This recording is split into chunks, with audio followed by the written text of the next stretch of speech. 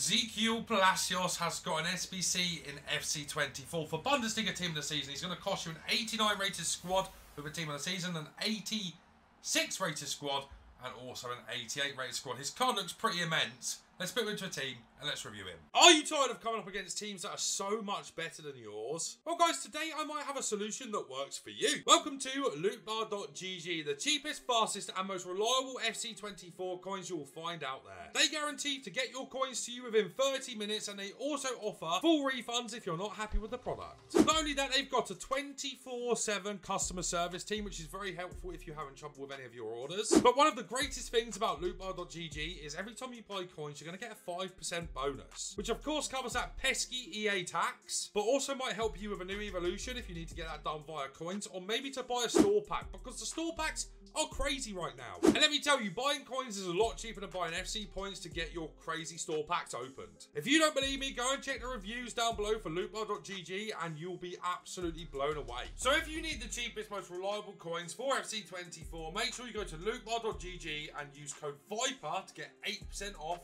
all of your orders. Okay, so Palacios, 4-star, of course, by Leverkusen. I think there'll be a few teams sniffing around this player in the summer. Medium-high work rates. His playstyle pluses are good bar one.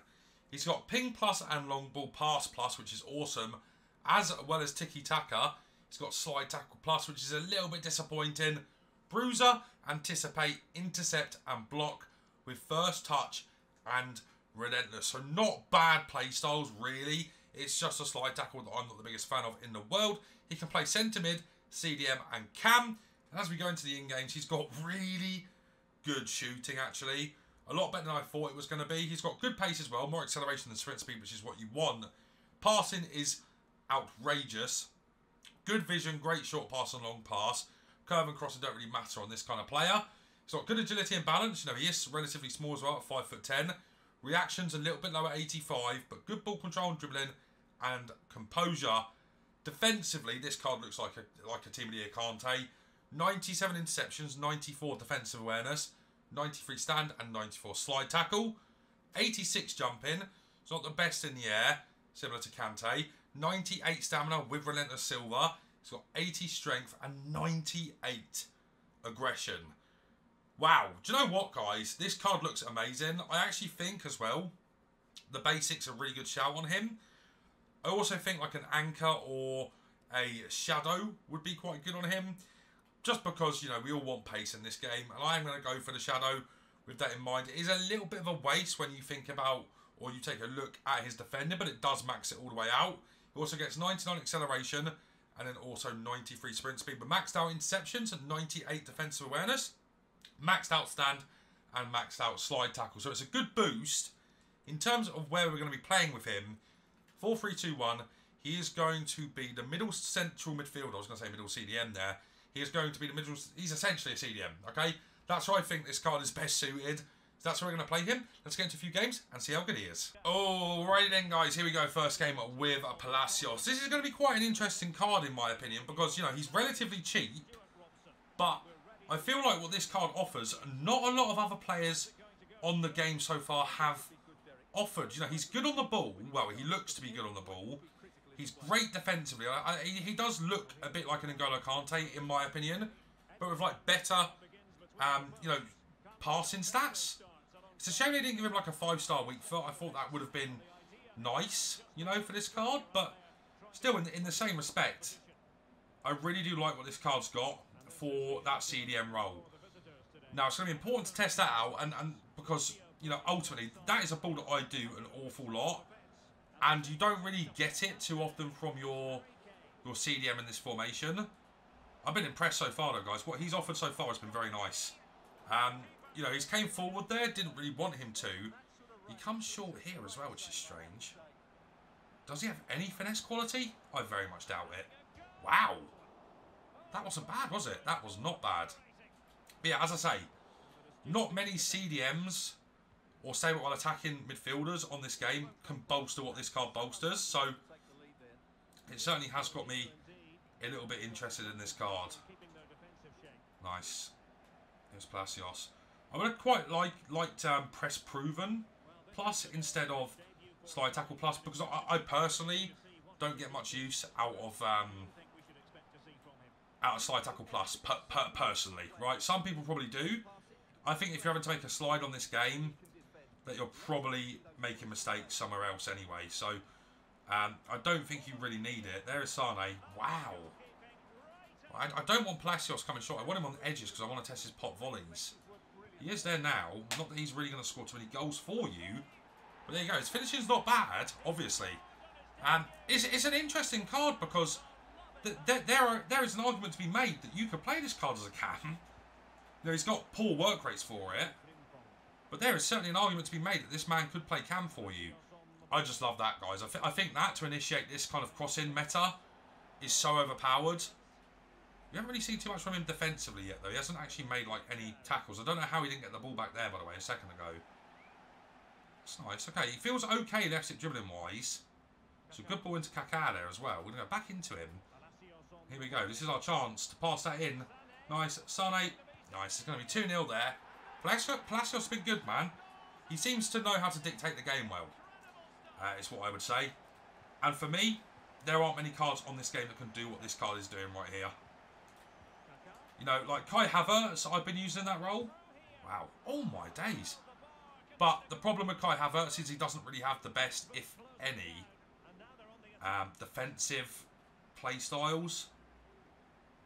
But really impressive is his left stick dribbling actually there. Nice. I'm just trying to feel out his kind of, you know, dribbling capabilities. We know his passing's good, as you can see right there. His passing's been really good in this game. He doesn't feel the fastest, even with the shadow on, I'll be real. I don't think he needs to feel super fast, though. That's nice. He doesn't actually feel as weak as I thought he would either. He's certainly not strong, but he's certainly not even, you know, very, very weak. He's on stay up while attacking. I don't know why he's pushing up so much, but it's a long ball pass there, and it was a header. Can you believe? Go again with him. Can he find that? Yeah. Impressed with the passing, guys, majorly. Not too many players on this game as well, to my knowledge, really have long ball pass in the midfield at the moment. Oh, yes. Oh, yes, please. Yeah, not many players have it at the moment. Now, the last player that I can remember that was super meta, that had long ball pass plus, was, of course, Bruno's flashback. Which I think there's an argument to be made that that card is arguably better than his team of the season, which is wild for me to say, I know, but that's kind of what I'm thinking. This guy's going to get one back. Is that team of the season Kane? It is nice. Okay, let's go to some highlights. Yeah, his passing's really good, guys. Like, we get this back into him here. Can he find that on his weak peg? Yeah, he can. Wow. Palacios again. Plenty of time in the middle of the park here. Picks out a really nice pass here into King Kai. We'll go over there with Bruno. That's nice. This card does offer a lot as that dictator, for sure. I certainly wouldn't play him any higher, based on what I've seen of him so far. But as that dictator role, he's been brilliant.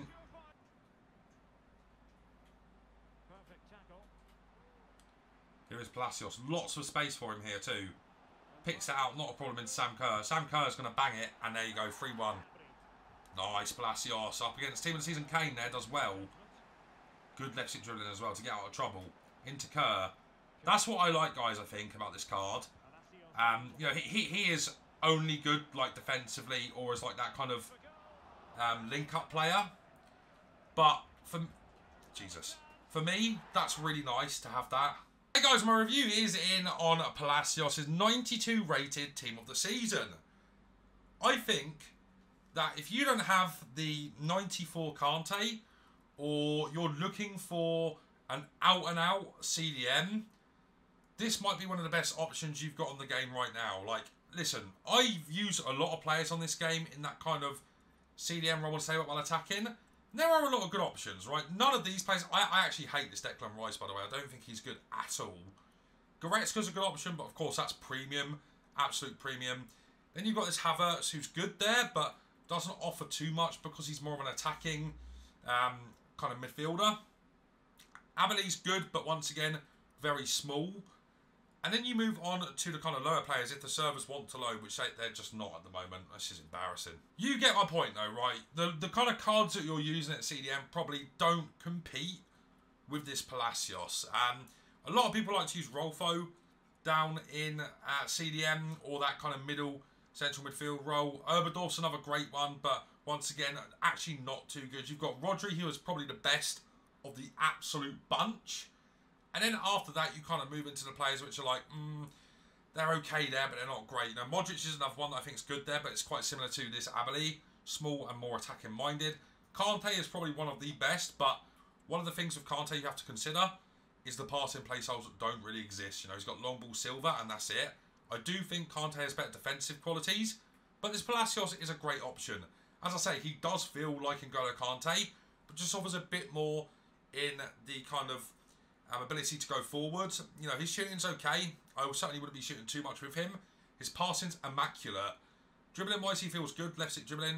You know, you're not going to get too much out of his R1 dribbling because he doesn't have technical, but his dribbling feels okay. Defensively, really, really solid. He has that kind of small Kante kind of building game, so he kind of jockeys around the pitch really fast. He's quick anyway, and it means he can get the ball back very, very easily because of that.